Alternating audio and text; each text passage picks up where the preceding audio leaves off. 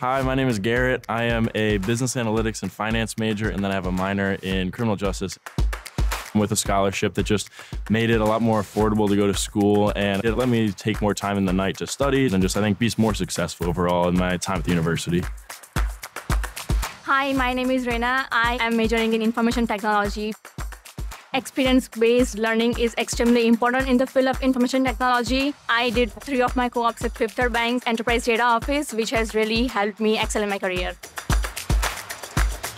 Hi, I'm Priscilla. I'm majoring in criminal justice and psychology. If I could talk to somebody that helped out with my scholarship, I would say that it's a really great honor. I don't think I would have been able to go to school for as long as I have been. I was going to have to pay all out of pocket. I'm able to look at different options in terms of pursuing a higher education past undergrad.